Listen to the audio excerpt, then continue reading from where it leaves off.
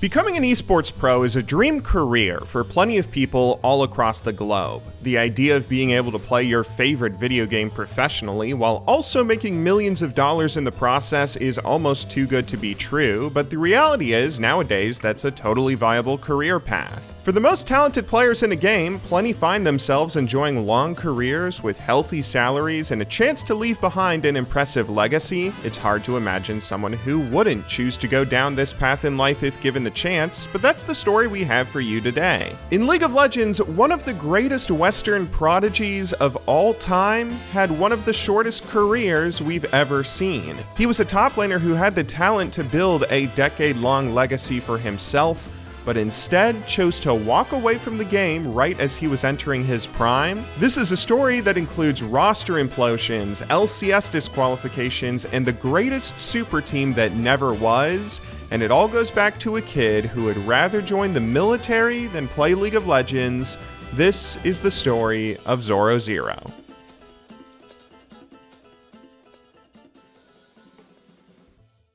This video is brought to you by Surfshark VPN. Now, you guys know Surfshark at this point. They're a VPN provider who's been a continued partner on our channel for a while. They have a VPN service that's pretty much unmatched in terms of features when it comes to being stacked up against their competitors, but they really mean a lot more to me these days since their service is something I find myself genuinely using more and more frequently. You guys know I have carpal tunnel syndrome, which has been preventing me from playing many video games in my free time, which means I've been spending more and more time doing stuff like trying to learn languages, which has never been easier since Surfshark's a VPN allows me to see all the local region-locked content from pretty much any country in the world I want. For the videos I'm making, I can often find myself on some old, sketchy websites trying to dig up resources from gaming history, which can be a bit scary at times, but thanks to Surfshark, I get an extra layer of encryption to help protect me. From something as complex as trying to ensure privacy, not letting your ISP spy on what you're browsing, to something as simple as just wanting to watch your favorite TV show that's on a different region's Netflix,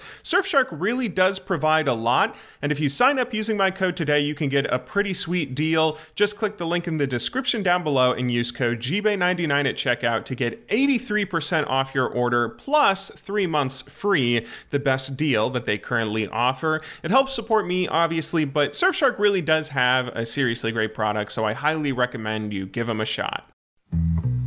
One of the most eventful years in League of Legends history was 2013, when Riot Games first started the LCS in North America and Europe. Gone were the days of independent tournaments scattered across the year with inconsistent rule sets and qualifying structures. From now on, League of Legends would aim to be more like a real sport. Official leagues would pop up all over the world with regular seasons and playoff structures that hoped to mimic what you see in traditional athletic competition. It was an exciting time, as most fans back then just wanted a more sustainable and viable ecosystem for their favorite players and teams to survive in. But not all teams were up to the task of competition. If I were to describe the first year of LCS in just a phrase, I would use 2 words: dynasties and disappointments. The level of quality from team to team within LCS leagues varied pretty wildly at first. Some teams made winning look easy and started dynasties that last even to this day, while others played so poorly it looked like they wouldn't be able to win a game to save their lives. This is why we had promotion and relegation for the first 5 seasons of competition. If you were a team who finished poorly at the end of a split,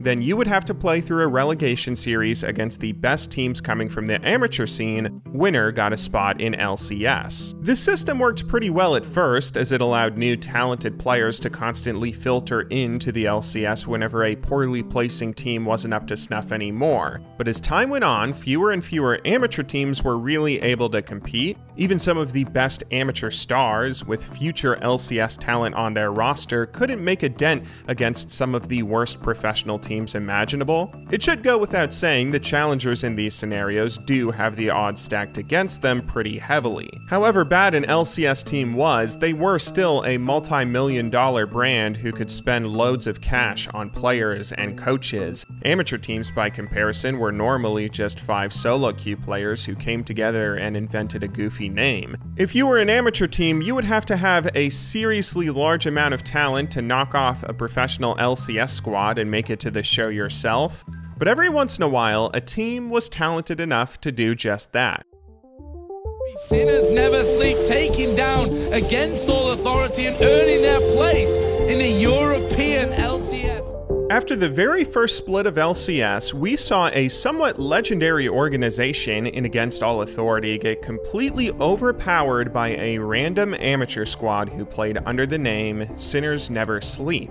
This team, who eventually rebranded to Lemondogs, was the brainchild of coach and manager Innerflame, a bright mind in the league scene who still works as an analyst for SK Gaming today. The roster was made up of almost all new faces to the pro scene, but had proved themselves in a few amateur events prior to this. In fact, the team finished top 2 in every single tournament they had entered up until this point, apart from one where they forfeited after their roster wasn't able to make it to their game. League fans from Europe probably know a lot of the faces on this team, as a few modern-day stars first got their professional careers kick-started here. Tabs, Nukeduck, Mithy, and Dexter were all talented players that would go on to have long careers, some of which are still playing or working in the scene today. But amongst all this talent, there was one player who stood out.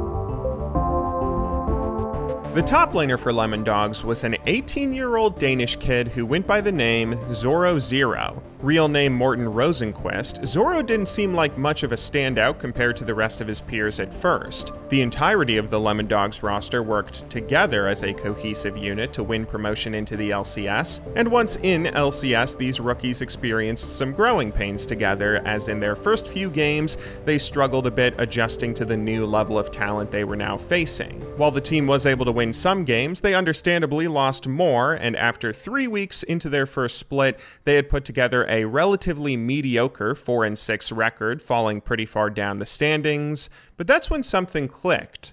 But right now he's being ganked to this top lane by Dexter. Yeah, he's actually going to try and ghost away from this one, and he is going to pull up here, but chance of escape not going to happen for him. First blood coming down there, and he was caught out. Trying to get into Tabs, took the wrong turn, comes in. They do manage to get the belly slam down, but look at the damage already turning back around. He's just hit, he's gone down like roadkill. Towards Diamond. Diamond though will be a slippery, but he does manage to get the hail of arrow, but look at that, Dexter just comes in. He's going to be burning down. The cannon gets on towards Alex. They will it be enough? No, the crescendo comes across. It's a double kill for Dexter. He's going to get on towards Darker as well. It should be another kill. I don't know. Honestly, I'm pressed. I'm struggling to find any answers right now as to where this Lemondogs team has come from. Lemondogs had figured something out and were quickly rising on a trajectory that would go on to place them as one of the best teams in all of Europe. Shortly into the split, the team realized that their top laner Zorozero was so talented he could mostly be left to fend for himself. Zoro would seemingly always win his own lane in dominating fashion, and even had enough time left over to go and win his teammates' lanes for them as well. Especially with the blue buff, he loves to push as much as possible. He went Ninja Tower, but Zorozero's coming in from the back. They're trying to go for a kill on him. They do manage to put the death mark down. It will pop him where he stands. His passive was not available, and just like that, they wipe Anivia off the map. All of Lemondogs' roster was talented and able to build advantages for themselves in kills and CS, but few saw such dominating performances as Zorozero did top lane. Even with the rough start to begin the year, Zoro would finish the split above 2/3 kill participation, getting the highest CS per minute and the highest average goal share of any top laner in the EU LCS. Stats can be a fickle thing in League of Legends, so maybe it's more impressive to just say that Zoro was the star player who helped carry his team to a first-place finish in Lemondogs' very first split. A rookie team having this kind of explosive success was pretty uncanny. They were bound to see some level of come down, which came in the form of a second-place finish in the following playoffs, but this still marked the birth of a new dynasty led by a talented top lane Prodigy who still had so much more to show the world. The second place finish in playoffs qualified Lemondogs for that year's World Championship, which was an achievement unto itself. I don't think I have to tell you that for anyone to go from the amateur scene at the start of the year to Worlds the very next fall, well, that's insanely impressive. The team would experience many highs and lows at that World Championship, most of the highs being credited to Zoro himself. Leading up to the event, when all teams competing moved to North America to practice and participate, Zoro would get Challenger on the North American servers faster than anyone else, getting better records and a better win-loss ratio than even Faker himself. The actual event of Worlds didn't go quite as well for the team, although that might have not been entirely their fault. That year's World Championship had a fairly strange structure to it that included a group stage consisting of 2 groups of 5. Although Lemondogs finished 3rd in their group, that would still be enough to send them home as just the top 2 teams made it out. Lemondogs got the short end of the stick here as they had 2 powerhouse teams in their group who were all but predestined to finish in standings ahead of them. Even so, this was a valuable experience for the team as it provided international practice for a roster that was still made up of almost all rookies. During most of the games played, Zorozero was able to successfully go toe-to-toe against world-class top laners, which included a few games where he outright carried his team to victories the same way he did back in Europe. Things were looking up for the squad as their superstar top was developing well, and they would likely be favorites to win in Europe next split. The future couldn't be brighter for the org, which made the headlines we all saw the next day incredibly stunning. Less than a year after forming officially, Lemondogs decided to split up. This decision seemed to come from discord in their roster, as apparently a few players believed they could accomplish more apart than they ever could together. Specifically, the team's jungler Dexter would leave to go play for the legendary North American organization CLG after he expressed discontent having to play in a super supportive playstyle around mid lane. Lemondogs AD carry Tabs would also move on, playing for Alliance in Europe, which was a pretty impressive org and move in its own right. The remaining players would stay together and continue competing as a unit, although it wouldn't be on Lemondogs as there was something interesting going on behind the scenes at the time. Shortly after Worlds, a major deal would occur between the Lemondogs roster and another EULCS team, Ninjas in Pajamas. NIP was coming off a disappointing summer performance that sent them into a relegation series, but they were still a pretty large and rich organization who had a foothold in other esports like Counter-Strike. Being the influential esports org that they were, they hoped to use some of their financial success to find a solution. This resulted in NIP buying out what remained of the Lemondogs roster, signing Zorozero, Nukeduck, Mithy, and the team's substitute Mr. Rales. This created a bit of confusion amongst fans who thought that NIP was buying the Lemondogs organization itself, but that wasn't the case. These remained 2 separate teams, which meant that NIP, after their previous poor performance, would still have to play through their promotion relegation series. With a newly acquired roster consisting of many first-place finishers from the previous split, everyone thought it was basically a formality for NIP to requalify. They would end up facing an all-Polish roster named Kiedyś Miałem Team.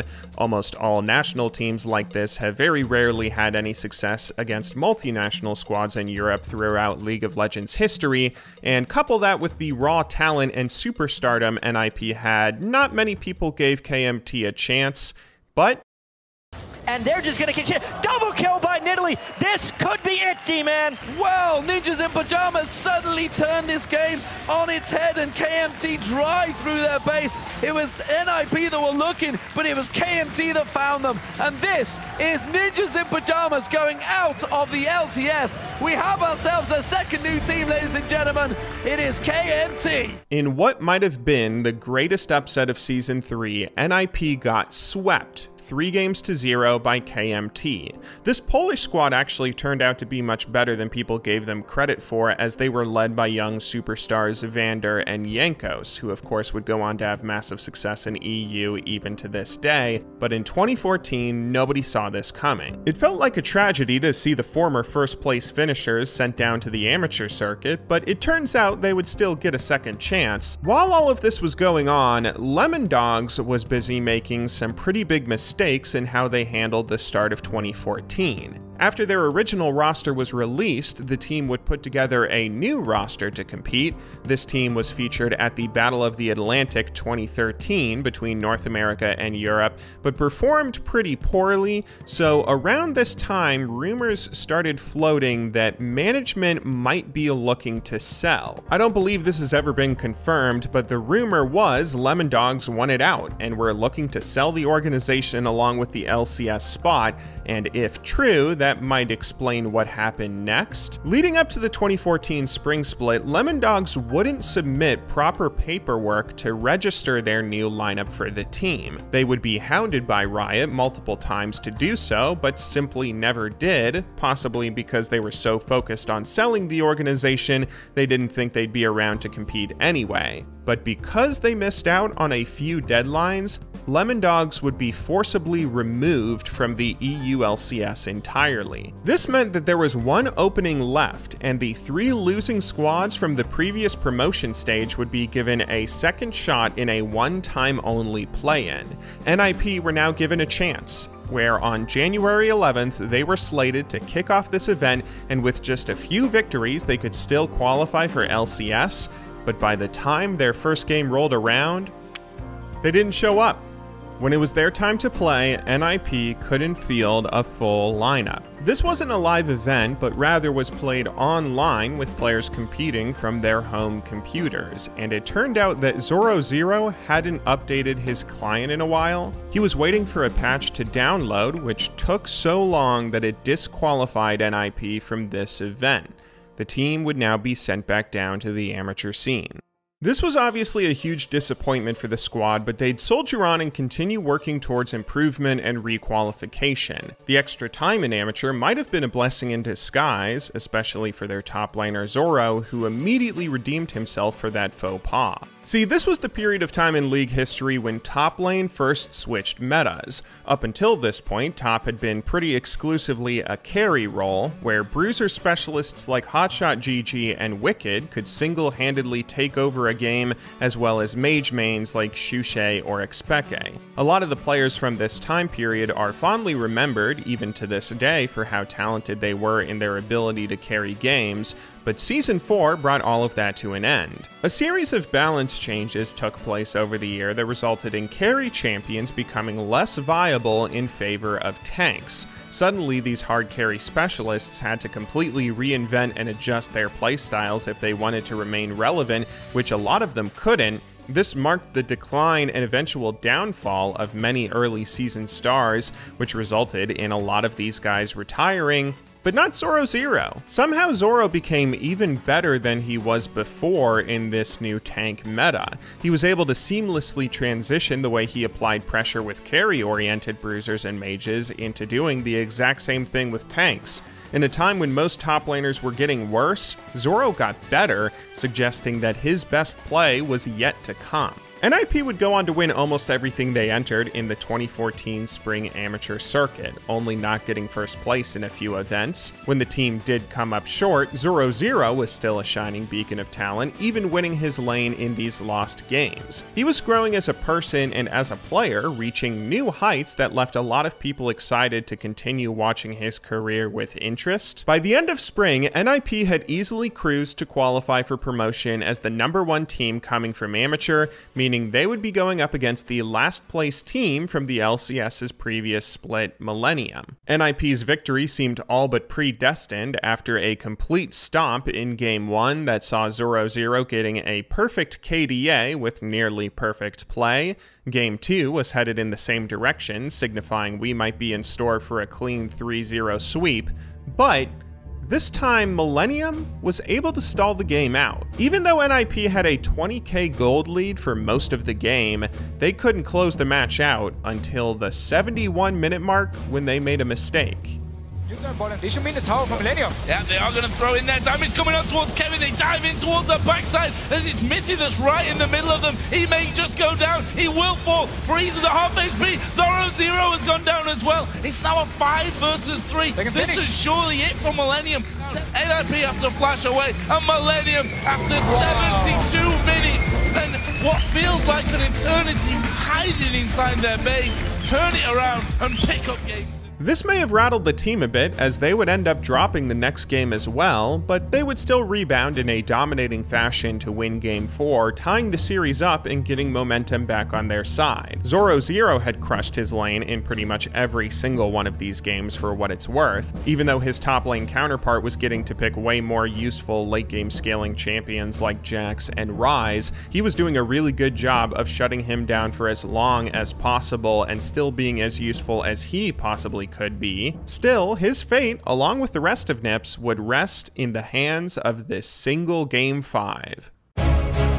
Still inside of that brush, and here they are. They're going to come in. They've managed to land the dart binding on towards Mithy. They're going to force him to flash here, surely, or will he just go down? One more auto attack will do it, and it's a first blood coming in for Irelia. Meanwhile, Cornex, this is bad news for Jerry. He, of course, uses flash in that last encounter. Mithy going to come into this one. Razi going to throw down the ultimate. Doesn't even need to. Jerry does go down in the end. The culling from Freeze. From going back, the chain's actually missing. Ultimate here to get a bit more damage down. There's the dive in. Deathmark going to go out, but I think Nuke's going to die. Slow comes down. Cornex gone too deep. The Ignite ticking away. Just enough damage from Nuke. The fight. He is at the front, but the Baron's already gone down. Millennium picked that one up. Are they going to look for the fight? There is actually the jump in. I'm not sure that Mithy really wants that one. They're going to blow him to pieces. It's Jerry that gets the kill in the end. Victory here as the inhibitor goes down to half. They're going to go towards Creatine. There is the damage coming in. Good black shield, and now Zorozero has to back away. Cornex down to less than half. Alberto is going to be able to walk off, but now Zorozero flashes. Mithy is going to fall. It's now 5 versus 4. Millennium go on to the Nexus turret themselves. Nuke does come across. He's going to go for Creatine, but he's dead as Zorozero gets his GA pop. That is going to be game here for Millennium. They get another kill. The Nexus turrets are already down. There's a shutdown coming in for Kevin at the end, and only the Nexus stands. And there it is. Millennium win the game 3-2 and secure their spot in the LCS Summer Split. Following the disappointing performance, NIP would release most of their roster, including Zorozero. Although he was a part of a team that had just failed to qualify for the EU LCS twice, his future still seemed incredibly bright as the greater League of Legends community was able to immediately recognize how good he had become. Both casual fans as well as other pro players recognized that he could very well be one of the best Western top laners in the scene right now. Shortly after becoming a free agent, Wicked, who was one of the best top laners in Europe up until that point, was quoted as saying, "If I was forced to step down and had to find a replacement for myself, I would want Zorozero. He's the toughest player I've ever faced, and I'm saying that while having competed at OGN and Worlds." It seemed all but inevitable that Zoro would soon be on another team, as a few rumors started floating around about where exactly he might land. Before long, it was all but confirmed that Zoro would be forming a super team with CLG. Counterlogic Gaming had an impressive history up until that point and was coming off a third-place finish in the NALCS, but had one glaring flaw in top lane. The team had a storied history with Hotshot GG previously being their top laner, who at one point was arguably the best top in the world. But after he retired from dealing with the tank meta, the team was floundering a bit with the position. They had most recently role-swapped an AD carry player named Nien Tanso to top lane and had been playing with him for a while. Nien had shown some promise in the role and had a lot of great games, but he was also starting to suffer from the tank meta and wasn't performing up to the quality of the rest of the team. An upgrade like Zorozero would create a team that would immediately become championship contenders in North America, as he might be the missing puzzle piece. This move made sense for other reasons as well, like Zoro would be able to reunite with his old Lemondogs buddy Dexter, who of course had joined the team earlier and had been playing jungle for them ever since. To reunite with his old friend, join one of the biggest brands in the world, and finally get to compete in a top league again, that was a very sweet deal being offered. It seemed all but confirmed that Zoro would be headed over to North America, especially after a few teasing tweets suggesting that he was going off to a new exciting opportunity. Everyone's hype train was blasting full steam ahead when suddenly, news broke that the deal was canceled.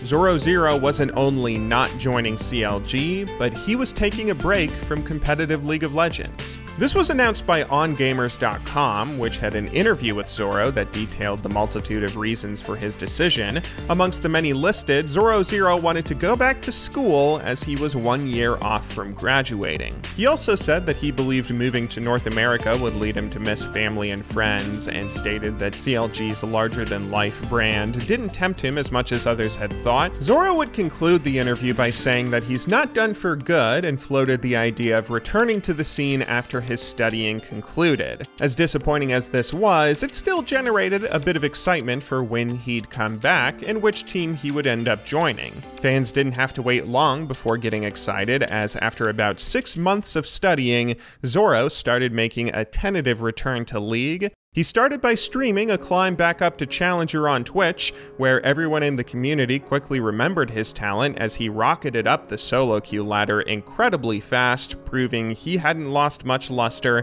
and his best years were still ahead. Other pros built further on this hype, like Wicked, who repeated in another AMA, Zorozero is still the best top laner that I had the most problems laning against. It always felt like I was fighting uphill. Before long, LCS teams began floating offers to Zoro, leaving the community to wait and see where he'd choose to go. First, Elements in Europe made a bid to try and pick him up, which seemed like the most likely candidate to sign him. This was a team that consisted of the remnants of Alliance, who had won an LCS split not long ago and had a pretty stacked roster. It seemed like a perfect fit for Zoro specifically, as once again he would be able to reunite with old teammates Dexter and Tabs, who were playing for the squad at the time. But then, a Brazilian team named Pain Gaming came in out of nowhere and apparently outbid Elements.